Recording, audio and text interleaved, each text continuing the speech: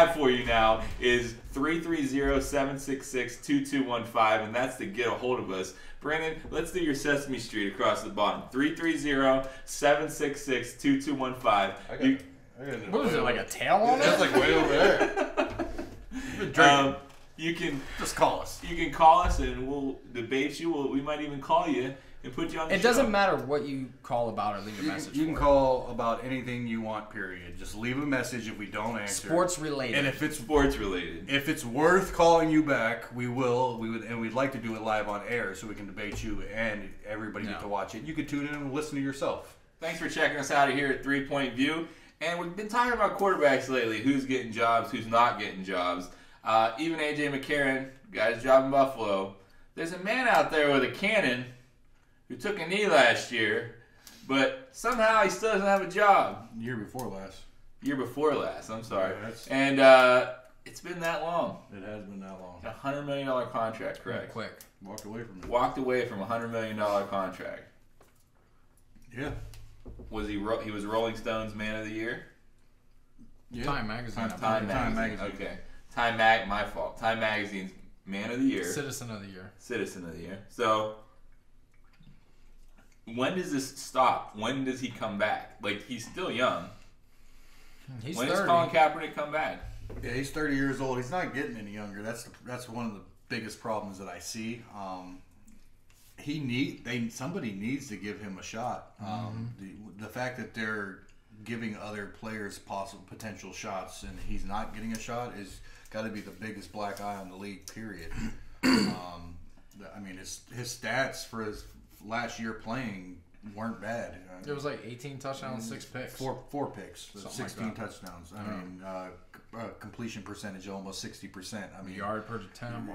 Like it was. Up there. It wasn't bad. He played on a terrible team. Like I watched every game. It was rough to watch, but it wasn't his fault. Yeah, I don't know why or who's going to give him a chance, but somebody has to give him a chance. What kills me about this whole thing with Colin Kaepernick, talented player.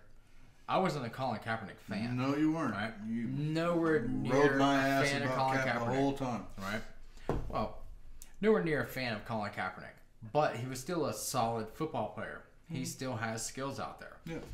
And you're going to give Sam Bradford $20 million over a healthy.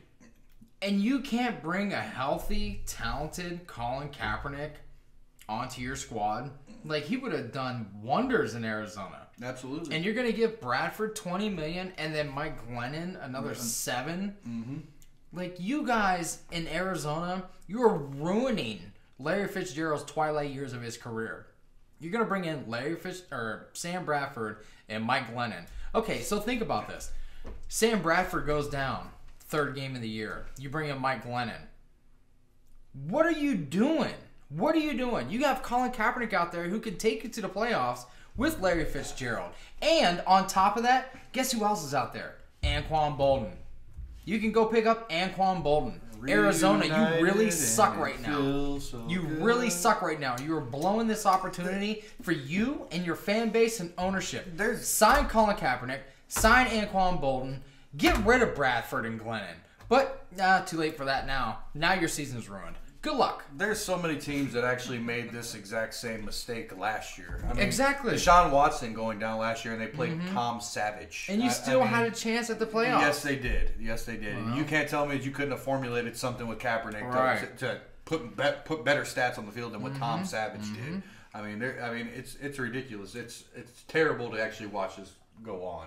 It blows my mind. All these teams that need quarterbacks, like, for example, Arizona needed a quarterback. Buffalo looking for a quarterback, right? And you get A.J. McCarron, unproven, but you sign him anyways. Yep. You know, cheap price, but yet you still sign him anyways. Colin Kaepernick would come play for you guys for free. Damn near at this point. He would come play for you guys for free just to prove a point. Just to prove a point. Yeah. All right? I mean, who else is out there that needs quarterbacks? Miami's not sold on Tannehill. You know, Kaepernick can go down there. Yeah. Yeah. The Jets. The Jets, that's another one. But Woody Johnson, he ain't going to have that. He's not a risk taker. It's just not going to happen. And it's so ridiculous. The quarterbacks that are being signed to this amount of money, that aren't anywhere near talented as Colin Kaepernick. It's disgusting. I thought it was disgusting. I thought it was gonna happen last year with Baltimore. I thought if anybody was gonna give him a shot when Eli went down and they had that conversation, and then suddenly it just didn't. Eli? You mean not Eli? I mean Joe Flacco. Yeah, I'm sorry, Joe you guys Flacco. know same guy, different jersey. But either way, when he went down, I thought with John Harbaugh being there and the relationship with Jim and Colin, I thought that was going to be the perfect landing spot for him, and it didn't formulate. I don't know who's going to take a chance on him, but I know one thing's for damn sure: somebody better take a chance on him before Manziel gets his foot in the door. If Johnny Manziel gets his way back in the NFL before Colin Kaepernick gets back in the NFL, that is the biggest crock of shit I've ever seen or heard of. I just don't see why there's so many people saying because he took a knee that he's disrespecting America and that they're no longer going to watch the NFL. Right. Where's the other side of the switch of they're disrespecting him and blackballing him?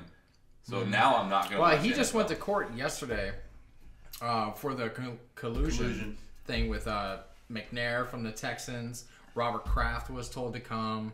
You know, so he's in the process of doing that right now with the whole collusion Which is thing. a part of the reason why I believe that he's they are literally. I mean, it's plain as day. Yeah. Plain as day. Yeah, I mean the fact that he's actually.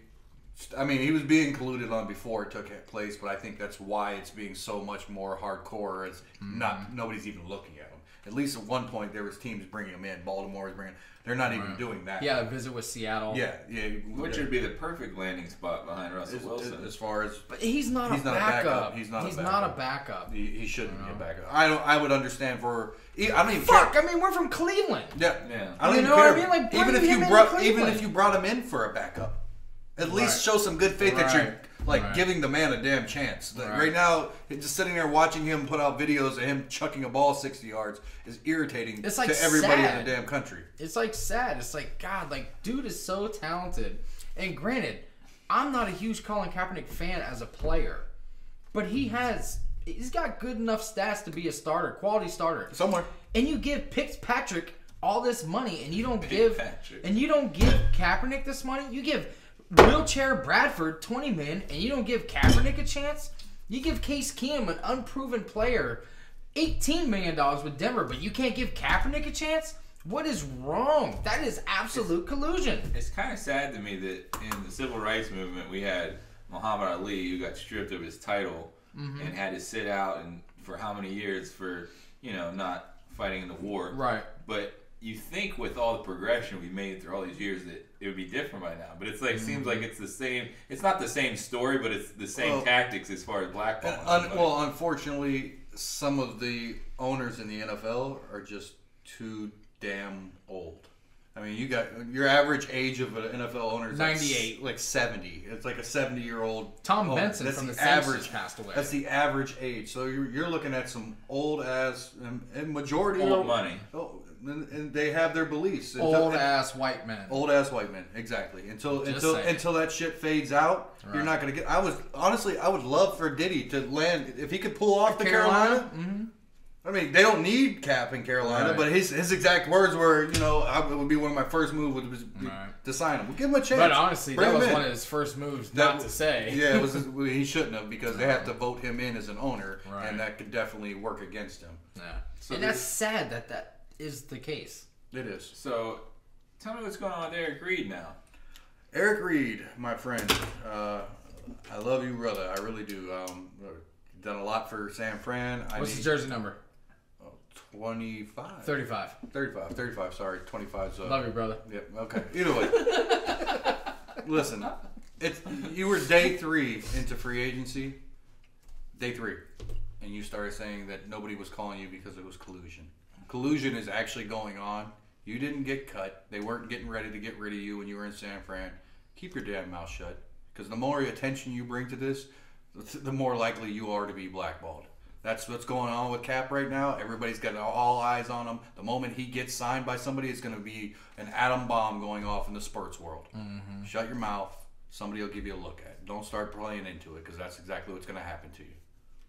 And that's all I had to say about it. I agree completely. I don't think he should say not anything at this point. At this point, like give it 3 weeks.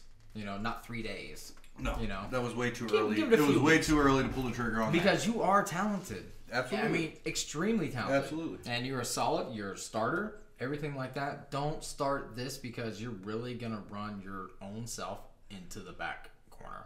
Free agency goes for quite a while. They're still going to be signing free agencies after the draft even. There's going to be injuries to the safety position during training camp.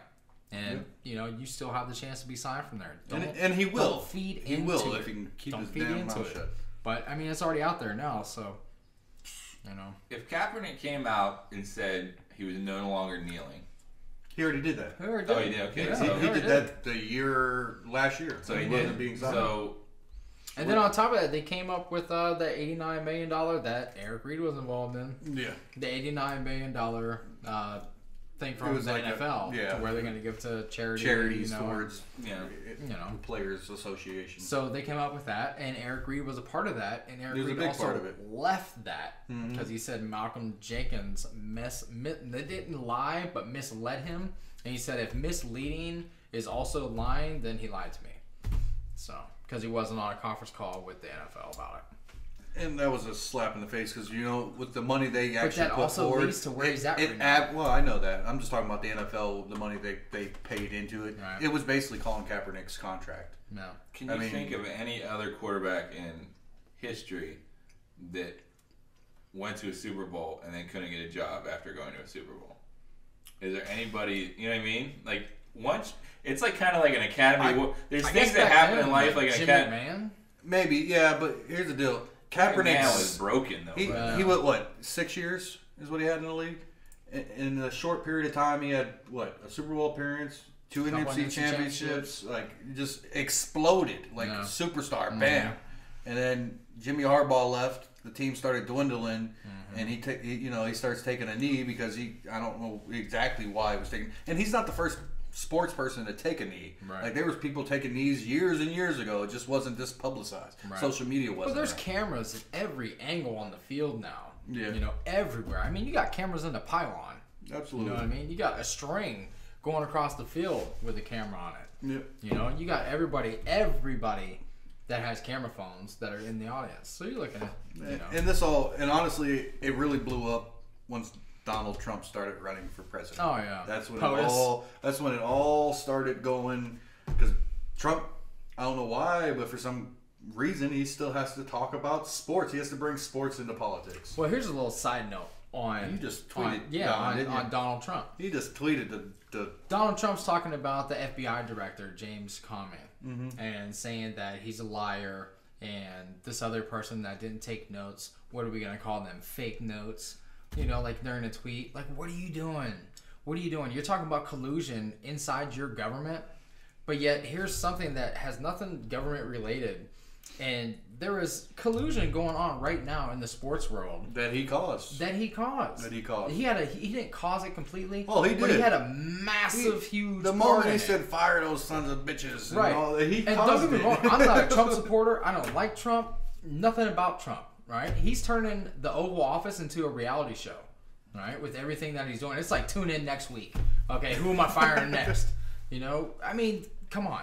But for him to say that and then get into the sports world with his tweets and his 4 o'clock in the morning stuff. And I just want him to do talking his damn about job. collusion. I mean, it's just like, God, dude, like, just shut up. Like, comb your hair, put your tie on in the morning, and go to work. Like, leave everybody else alone. I don't see how he has time to be on Twitter this much. Well, he has a guy doing it. I know that, but I'm saying like there's other issues. That guy needs fired. Yeah.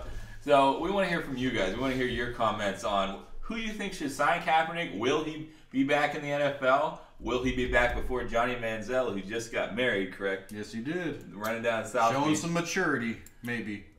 Kind of. Sort of. Kind of. He needs to be like in Idaho training. He doesn't need to be in South Beach, the cocaine capital. You know what I mean? Like, that's why you got in trouble. So anyway, tweet us what you think as far as this whole Kaepernick, Manziel, and who will be back in the NFL first. And don't forget to subscribe. We're coming right back at you. 3-point view after this.